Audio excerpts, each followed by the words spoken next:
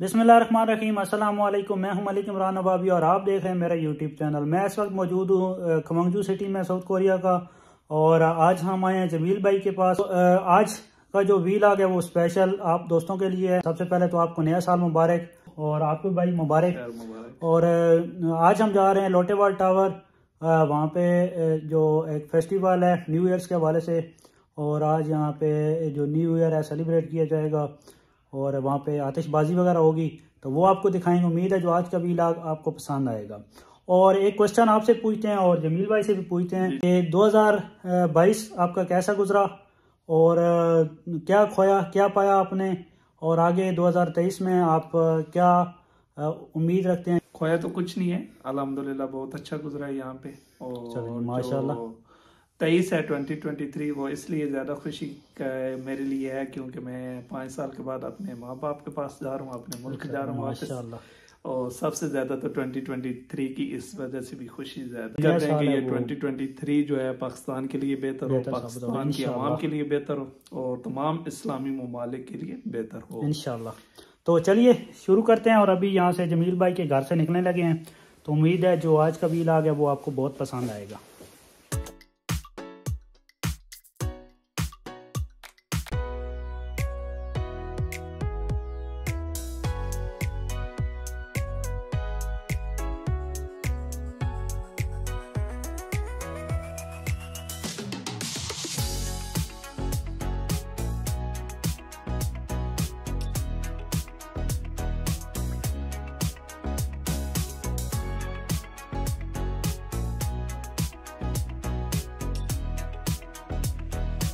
और इस वक्त अल्हम्दुलिल्लाह हम पहुंच चुके हैं, गाड़ी पार कर ली है।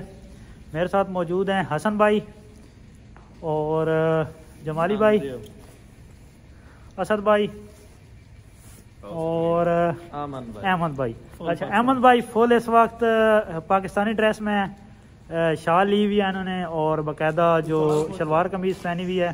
तो अभी यहाँ से हम पार्किंग से ऊपर जाएंगे और आज का जो व्लॉग है वो बहुत ज़बरदस्त होने वाला है। और चैनल को सब्सक्राइब करना मत भूलिएगा। और इस वक्त हम लोटेवर्ल्ड मॉल के बाहर हैं। व्यू आप देख सकते हैं, बहुत ही प्यारा व्यू है। वाह, और यहाँ से आतिशबाजी होगी।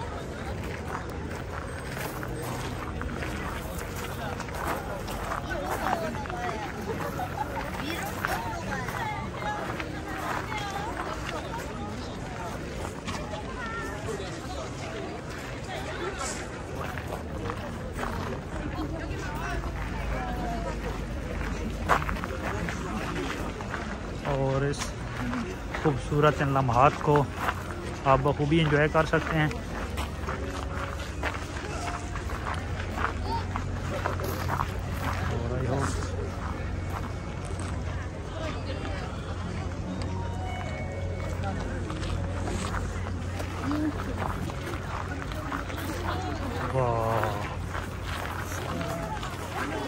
ये व्यू आप देख सकते हैं, बहुत ही प्यारा व्यू है।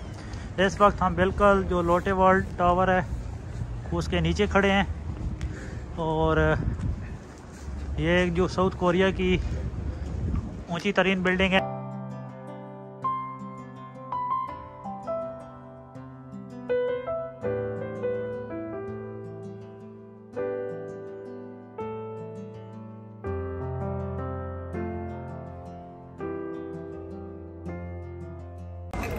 और इस वक्त लोटेवर्ल्ड टावर के नीचे खड़े हैं लोग, आप देख सकते हैं।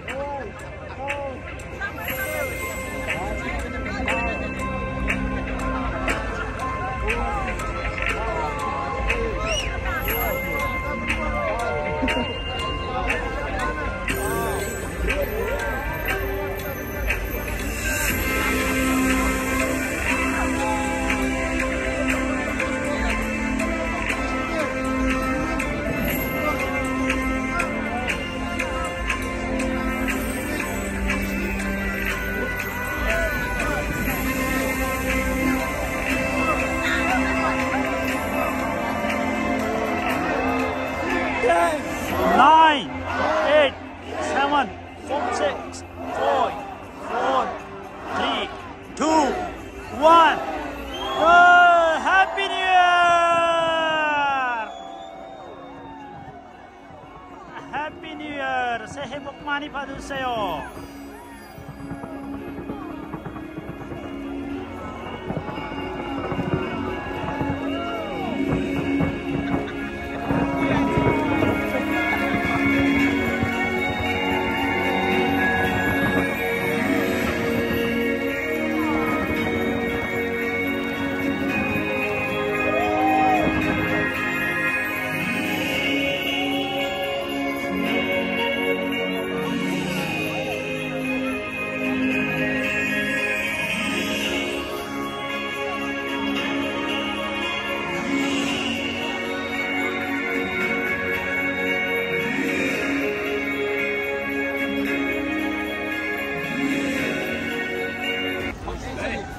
और मेरे साथ इस वक्त मौजूद हैं कोरियन और इनसे पूछते हैं कि इन्होंने 2022 में क्या खोया। मुझे इतनी कोरियन नहीं आती लेकिन मैं ट्राई करता हूँ इनसे पूछने की।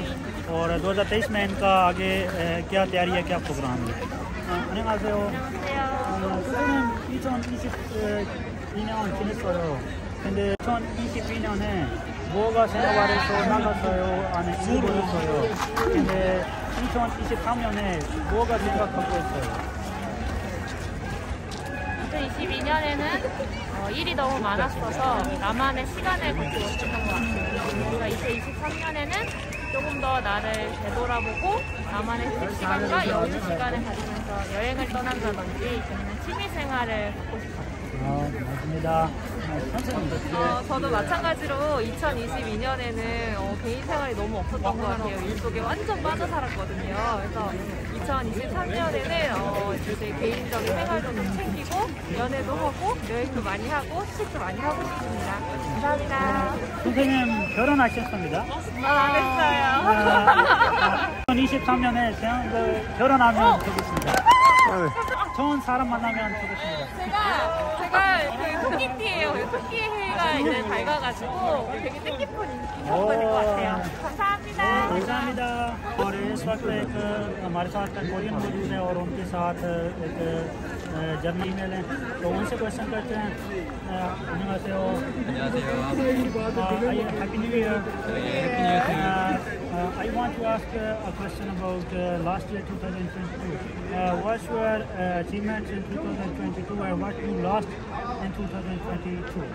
And second question is, what you are thinking about 2023? What's your goal?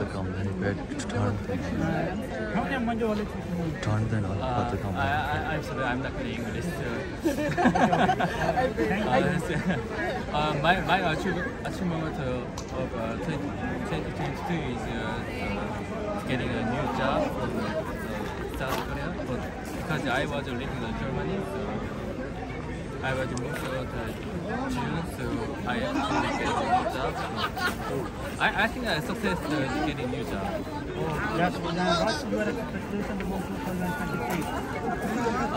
My new achievement in 2023 is going to a new house. So we are living in Seoul City.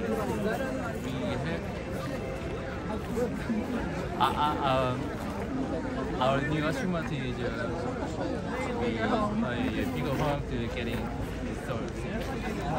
Good luck. And what about you? I think also one of my biggest achievements is moving here from Germany, getting a visa, which is not easy in Korea, as many people know. And then for 2023, I think also just building a life here and meeting new people and getting a home in Seoul, which is also not easy. Thank you so much. Best of luck for future and Happy New Year. और इस वक्त मेरे साथ मौजूद हैं बांग्लादेश से, तो इनसे क्वेश्चन करते हैं कि इन्होंने 2022 में क्या खोया और इनकी क्या अचीवमेंट्स हैं और इन्होंने 2023 में इनकी क्या सोच है. Basically they are from Bangladesh and they are also Muslim, so I am very happy. Assalamu alaikum. Walaikum salam. Brother, what's your name? My name is Siam. And sister? Aisha. Oh, mashallah. My first question is, what's your achievements in 2022 and what thing that you lost in last year, and what you are thinking about next 2023? my achievement in 2022, Yeah. right? Yeah, right. My biggest achievement in 2022 is I'm expecting a son. Oh, So, mashallah. yeah, I'm pretty much happy. Oh, Actually, congratulations. yeah, thank you so much. And I got some good offers for my career. So, yeah, 2022 was really good. But I lost almost nothing. Just 1 year passed. I must say there is not much loss from my side. I'm very happy. Oh, mashallah, it's very good. And what's about you? It's pretty same. Oh, same. Because they are wife and husband, so they have equal expectations. So what's your next plan about 2023? Yeah, we are moving to another country, so this is possibly the last year in Korea. So just last few days we want to be kind of enjoying. We would be like enjoying a little bit more in Korea to make it rememberable. And yeah, that's our at this moment. That's our plan. So many congratulations about your baby and best of luck in future. And good luck for your channel. Thank you so much. और मेरे साथ नादर भाई मौजूद हैं। इनसे पूछते हैं कि इन्होंने 2022 में क्या खोया, क्या पाया, और 2023 में इनकी क्या एक्सपेक्टेशन है, इनकी क्या ख्वाहिशात है। जी अस्सलाम वालेकुम। ठीक ही गुजरा है। हम कोरिया में रहते हैं। कोरिया में 2022 में काफ़ी हादसे हुए। लास्ट वीक में ये हादसा हो गया। इंशाल्लाह 2023 कोरिया हमारे मुल्क के लिए हमारे मुल्क के लिए इंशाल्लाह पाकिस्तान की बहुत इंशाल्लाह जी, इंशाल्लाह हम दुआ गो हैं कि अल्लाह करे कि पाकिस्तान के जो हालात हैं, ये नया आने वाला जो साल है वो पाकिस्तान के लिए अच्छा साबित हो। और बहुत शुक्रिया भाई। Please subscribe our channel for more videos.